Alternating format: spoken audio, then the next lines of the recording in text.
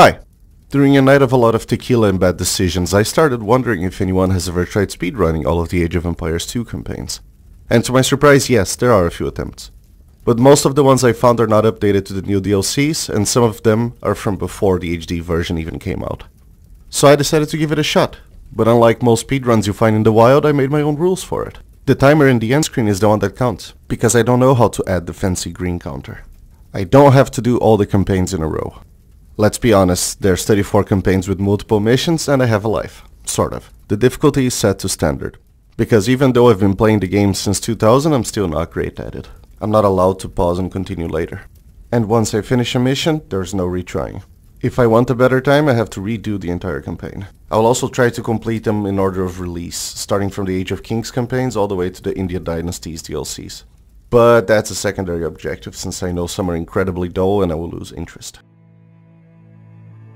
Walking Simulator is the first mission, but I find solace on the fact that the narrator has a Scottish accent and I get to beat up the British. The chef's kiss of the whole campaign.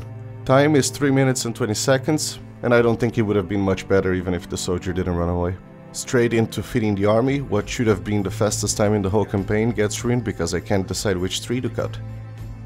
And forgot where the gold is. Also, has this big ass rock always been there?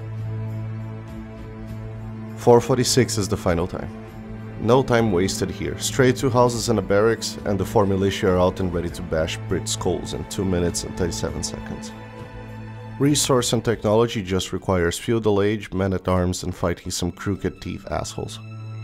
The scenario gives us most of the resources needed for it, just gotta get some food and make sure there's no idle time towards the objective.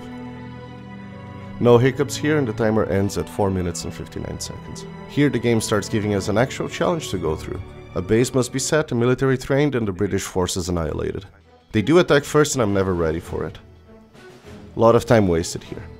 Got to feudal age and got attacked again, and it would be nice if the tower they told me to build actually helped. Army ready, and time to steamroll the tower and take back the 3 houses for Scotland in 19 minutes and 33 seconds.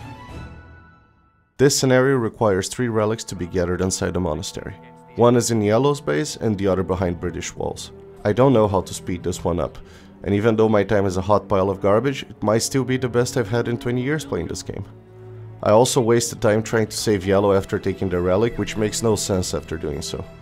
Also, why did the game ask me to give Yellow food and gold just for them to tribute me back to resources? Excuse me, Mr. Villager, would you like some haggis?